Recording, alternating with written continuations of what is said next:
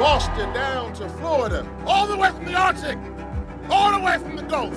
Frontline communities standing side by side, refusing to give in.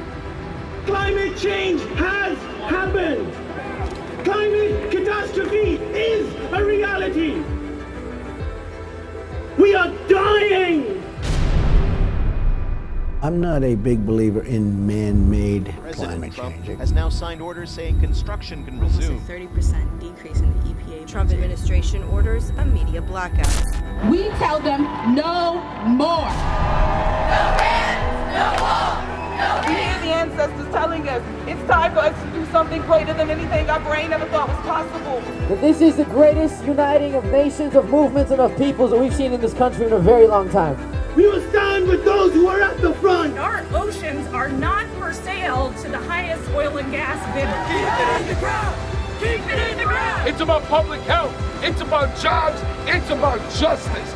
We are building the path to climate justice one block at a time. We can make Louisiana and all of the Gulf of Mexico 100% renewable if we invest in that. We stand! We stand! For one people! For water! For life! I believe in this movement, y'all.